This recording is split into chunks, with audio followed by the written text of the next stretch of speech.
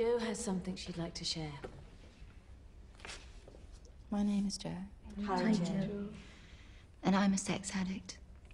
But I haven't had sex for 3 weeks and 5 days. Tell us how you did it, Jo. You bought notes? Yes.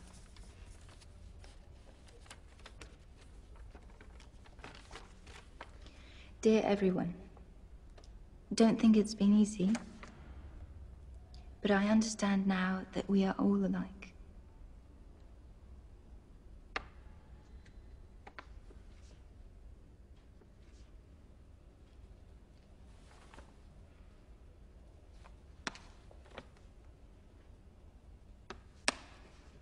Are you okay, Jo?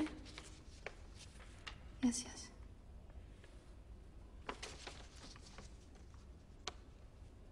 Would you like a glass of water? Thank you.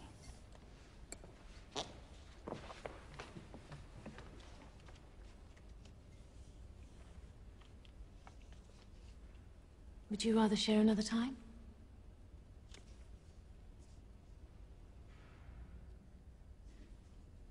No, I'd like to speak.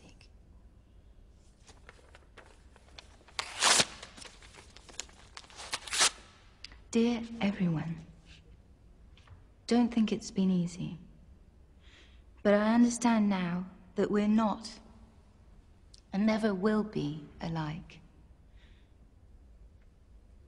I'm not like you, who fucks to be validated and might just as well give up putting cocks inside you. You already got your bloody kick a long time ago, when it turned out that someone was even bothered to fuck you. And I'm not like you. Eat yourself to death if you want. I have no pity for you. All you want is to be filled up. And whether it's by a man or by tons of disgusting slop makes no difference. Because it's all just a pathetic attempt at filling out your own resounding emptiness and hiding your ridiculous, egocentric self-loathing. And I'm definitely not like you. That empathy you claim is a lie. Because all you are is society's morality police, whose duty is to erase my obscenity from the surface of the earth so that the bourgeoisie won't feel sick. I'm not like you. I am a nymphomaniac, and I love myself for being one. But above all, I love my cunt and my filthy, dirty